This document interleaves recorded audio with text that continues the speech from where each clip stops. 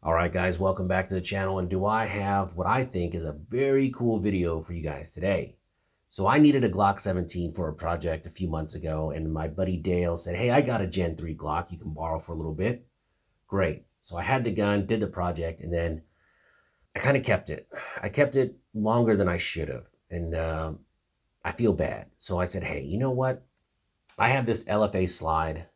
Let me stick it on for him, maybe put some sights, and then, at least give him back a nicer Glock. You know what I mean? Took this slide. I was going to go down to a gunsmith, and I thought, well, how hard could it be? I mean, I started thinking about taking this original Glock slide apart, maybe changing the spring and all that stuff over to this one. And I was like, let's just get an upper parts kit because they're not too expensive. Heck, I think I went on eBay and I got an upper parts kit from Leo Precision for like 35, 40 bucks. Not going to break the bank. And I think it's going to be a lot easier than trying to cannibalize this slide to put everything on this slide. So that is one problem solved. But this slide also doesn't have any sights on it. So I reached out to my friends at XS Sights, and they were nice enough to send over this suppressor high sight Glock set. And man, it's really cool. Changing sights is something I've actually done before. That's probably the only gunsmithing I've ever done. So I've changed sights on a couple 1911s, and how hard could a Glock be, right? So what is the very first step in installing all these parts onto this Glock slide? I have no idea. So I'm going to go on Google here and look for a video really quick. Hold on. All right, so I'm looking at Google, and there's a bunch of videos on how to assemble a Glock slide, and there's only one problem. One of these is 40 minutes. One is 15 minutes. One is 12 minutes, 21 minutes. Here's one under 7 minutes. That's the one I'm going to click. So for all you guys out there doing YouTube, if you're doing a how-to video, just get to the nuts and bolts to it. Have clear instructions and don't make the video very long because I'm always going to pick the lowest video first to check out. And yeah, it looks like a lot of other people do because this has 35,000 views. It's how to assemble a Glock slide by 80% lowers. Great. Sounds good.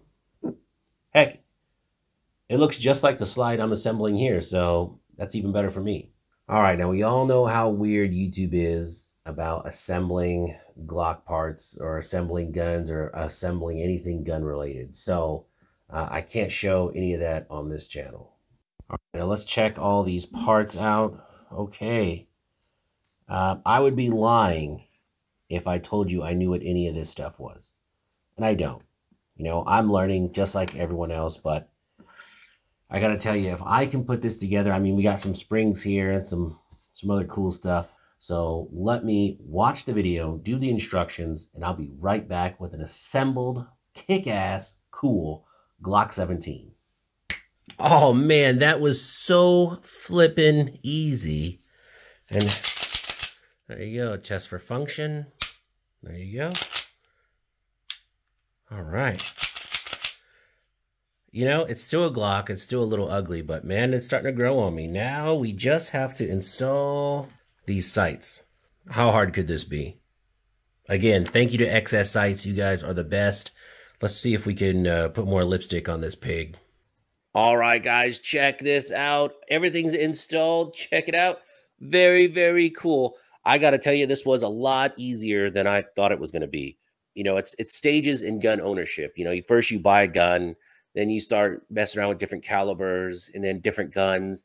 And then, I started, changing my own sights. Now I did the upper assembly, and it's taken the fear out of working on your own guns.